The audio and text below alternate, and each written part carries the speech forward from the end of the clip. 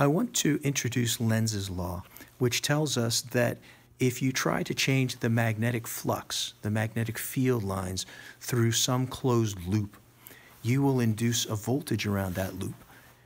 Now, that voltage may produce a current, depending on whether the material, how much resistance it has to the flow of electricity.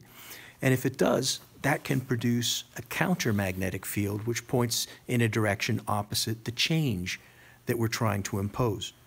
Now, I'm going to take a piece of carbon like this, and if I drop it, if I drop that magnet, the magnet produces a voltage around that cylinder, but because it's a poor conductor, it doesn't generate much of a magnetic field to oppose it.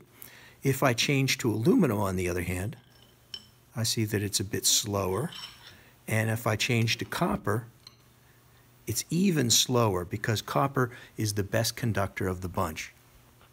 A thought to leave you with is this: what happens if I remove all resistance to electric flow?